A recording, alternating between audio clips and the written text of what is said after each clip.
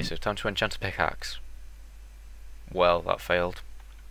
Hello and welcome to Feed the Beast Creations, where I show you all the wonderful things I've made in Feed the Beast. Today we will be looking at an improvement to episode 6, an XP farm which automatically enchants books for you. Before I start, I would like to mention that the scripts the turtles are running weren't actually made by me. Relevant links to the scripts can be found in the description. Okay, so let's get into looking at how the farm works. Instead of pistons, I use water currents to push the mobs. This is obviously far cheaper and a lot easier to do. I use two separate tiers of water to push the mobs in each direction. The first pushes the mobs into the centre along the width of the farm, and the second pushes them into the absolute centre. If you try to push the mobs into the centre without doing this, they will take too long to go through the gap, and a load of mobs will build up. The mob which I'm farming in this instance is Wither Skeletons. A wide range of mobs can be used in this farm if all you want is XP, but when you use Wither Skeletons you can get masses of Wither Skulls.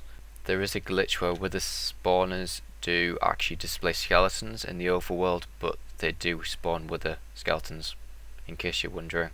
There are two turtles at the bottom of the drop zone. Initially the mob will be weakened by the fall. This means the turtles at the bottom can one-hit each mob. Turtles run off a simple coding language called Lua, along with the rest of the computer craft mod. Because both of these turtles have swords attached to them, it means they can attack players and mobs. This turtle here is running the basic attack script, which can be found on the Feed the Beast wiki, links in the description. What you want to do is just type that in and then run the script. You also want to make sure the inventory is completely full before starting the farm up, because the turtle will then pick up the drops and you don't want that.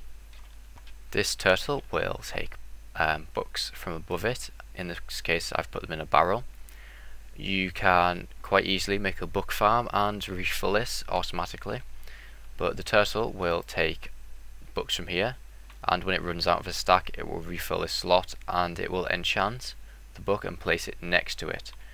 When it tries to enchant again, it will deposit all of its items into this chest here, which is then pulled out by a filter and sent along this sorting system of sorts. Here you can see the main drops: Wither Skulls, coal and bones.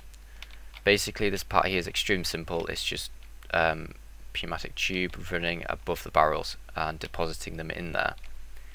But for sorting out the books it's slightly more complicated. You can, if you want to, create a barrel array for each book individually, but what I've chosen to do here is simply deposit them into this chest.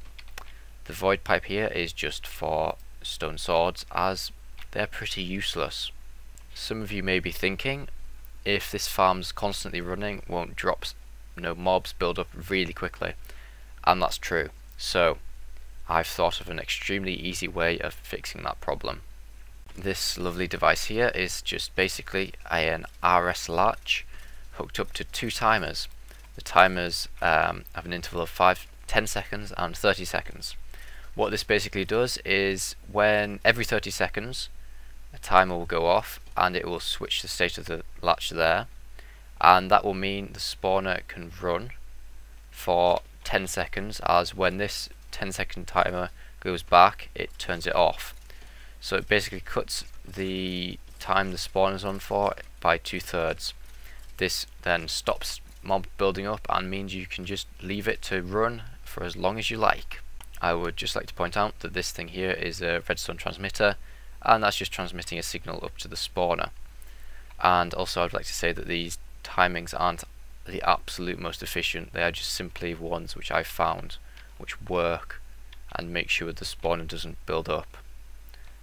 For some reason a bones managed to escape. So that wraps up the episode, guys. As always, the world download is in the description, and if you have anything to say about this design, please don't hesitate to put it in the comments. I would also like to take this opportunity to thank everybody, as I know this is slightly late, but I've hit 100 subscribers and 10,000 total views. This does mean a lot to me, guys, and I would just like to thank everybody for watching, and I'm glad you enjoy my videos. But anyway, take care, see you next time.